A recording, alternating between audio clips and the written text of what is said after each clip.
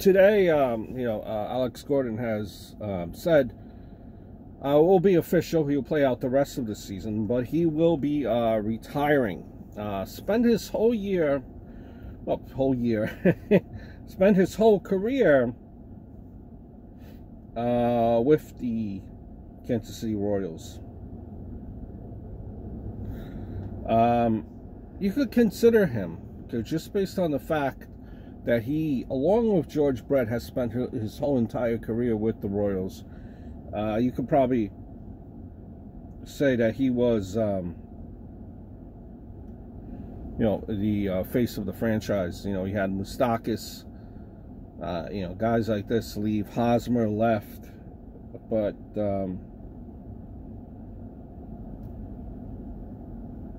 Gordon stayed around.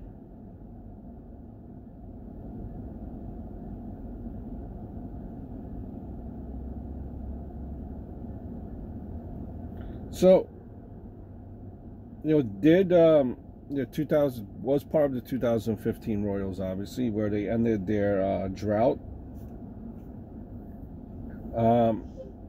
Became champions, contributed to that team.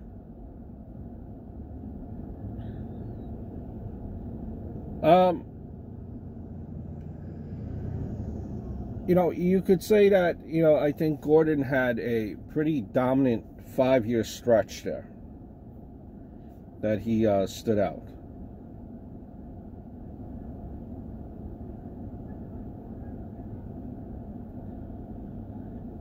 Right now, when you look at him, he's a 257, 338, 411 hitter with 190 home runs, 113 stolen bases, 357 doubles, 26 triples, 867 runs scored, 749 runs batted in. Full-time, he started at third, then became a full-time outfielder in 2011. Gordon, had the fourth most defensive runs saved of any major league player, regardless of position, with 112. Earned over $117 million in his 14 Major League Baseball seasons.